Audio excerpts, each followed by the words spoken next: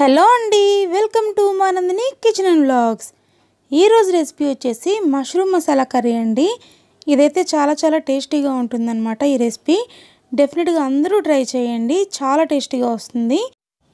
ముందుగా స్టవ్ వెలిగించుకుని ప్యాన్ పెట్టుకుని ఆయిల్ వేసుకోవాలండి. ఆయిల్ హీట్ అవ్వగానే ఇందులో యాడ్ చేస్తాను ఒక ఇలాచి, 4 లవంగాలు అండ్ చిన్న ముక్క అండి చెక్క అండ్ ఒక బిర్యానీ ఆకు. ఇవి కొంచెం వేయించుకోగానే ఇందులో యాడ్ చేస్తున్నాను ఆనియన్స్ బాగా సాఫ్ట్గా అయిన తర్వాత కొంచెం ఉప్పు వేసుకుంటే కనుక సాఫ్ట్గా అవుతాయండి. నెక్స్ట్ నేను యాడ్ చేస్తాను 4 పచ్చిమిర్చి అండ్ కొంచెం కరివేపాకు. వీటిని కూడా వేయించుకుందామండి బాగా. అండ్ ఇప్పుడైతే కనుక నేను తీసుకుంటున్నాను 3 మీడియం సైజ్ టమాటోస్ అండి. ఈ టమాటోస్ని మనం ప్యూరీగా చేసుకోవాలి. మిక్సీ జార్లో వేసుకొని చూడండి ఇలా ప్యూరీగా చేసుకోవాలి. అండ్ ఇప్పుడు అయితే కనుక ఇందులో మనం ఈ ప్యూరీని యాడ్ చేసుకుందాం. ప్యూరీని బాగా మిక్స్ చేయాలండి. బాగా మిక్స్ చేసుకున్న తర్వాత మనకి చూడండి ఇలా కనుక ఆయిల్ తేలిందంటే మనకి ఈ ప్యూరీ అనేది పర్ఫెక్ట్గా కుక్ అయిందని అర్థం. టమాటో ప్యూరీ పచ్చివాసన పోయేదాకా కుక్ చేసుకోవాలి. ఆయిల్ ఇలా పైనకి తేలితే మనకి పర్ఫెక్ట్గా కుక్ అయిందని అర్థం. సో ఇందులో నేను ఇప్పుడు యాడ్ చేస్తున్నాను కొంచెం జింజర్ గార్లిక్ పేస్ట్ అండి. ఈ జింజర్ గార్లిక్ పేస్ట్ కూడా మనకి ఆయిల్లో కొంచెం చక్కగా కుక్ అవ్వాలండి. పచ్చివాసన పోయేదాకా కుక్ చేసుకోవాలి. ఒక 1 మినిట్ సరిపోతుంది. అండ్ నెక్స్ట్ అయితే కనుక ఇప్పుడు దీన్ని మిక్స్ చేసేసుకుందామండి ఈ ప్యూరీలోకి. అండ్ ఈ ప్యూరీ అయితే కనుక మనకి మిక్సీ జార్లో వేసుకున్నప్పుడు పూర్తిగా పేస్ట్ లాగా అయిపోనివ్వద్దండి ప్యూరీని.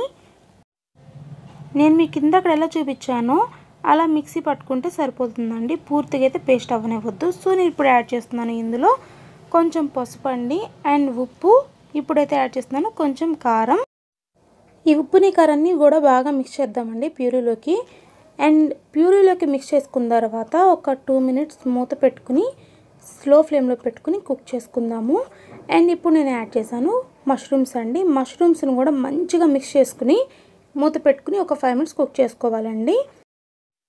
మష్రూమ్స్ని మనం మార్కెట్ నుంచి తీసుకొచ్చుకునేటప్పుడు చాలా డస్ట్తో వస్తాయి కదండి. ఆ డస్ట్ని ఎలా క్లీన్ చేసుకోవాలంటే ఒక 3 టైమ్స్ నార్మల్ వాటర్తో క్లీన్ చేసుకున్న తర్వాత హాట్ వాటర్ తీసుకుని, హాట్ వాటర్ అంటే బాగా హాట్గా ఉన్నాయి కదండి, మీడియం హాట్ సరిపోతుంది. అందులో కొంచెం ఉప్పు కొంచెం పసుపు యాడ్ చేసుకుని వాటిల్లో కనుక మనం ఈ మష్రూమ్స్ని క్లీన్ చేసుకున్నామంటే చాలా నీట్గా క్లీన్ అవుతాయండి. యాంటీ బ్యాక్టీరియాగా మనకి పసుపు అనేది యూజ్ అవుతుంది కాబట్టి నేను ఎప్పుడు అలాగే క్లీన్ చేస్తాను. మష్రూమ్స్ ఎప్పుడు తీసుకొచ్చినా కూడా ఆఫ్టర్ క్లీనింగ్ తర్వాత ఈ ఒక మష్రూమ్ని ఇలా 4 పీసెస్గా కట్ చేసుకుని యాడ్ చేసుకున్నాను అనమాట. అండ్ ఇప్పుడైతే నేను కొంచెం వాటర్ యాడ్ చేశానండి.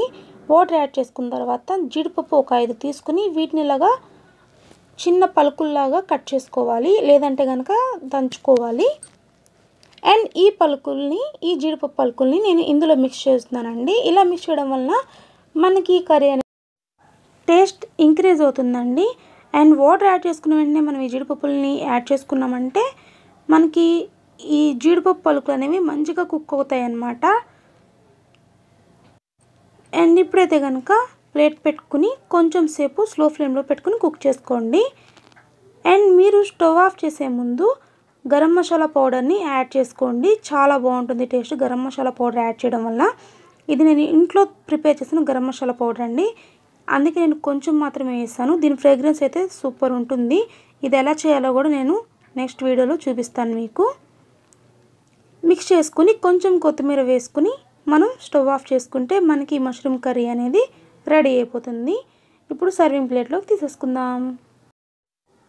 చూసారు కదా, చాలా సింపుల్గా మష్రూమ్ మసాలా కర్రీని ప్రిపేర్ చేసుకోవచ్చండి. మీకు కనుక నచ్చితే ఈ రెసిపీని ట్రై చేయండి. మీకు ఎలా వచ్చిందో నాకు కామెంట్ సెక్షన్లో కామెంట్ చేసి చెప్పండి. అండ్ సబ్స్క్రైబ్ చేయండి, లైక్ చేయండి, షేర్ చేయండి.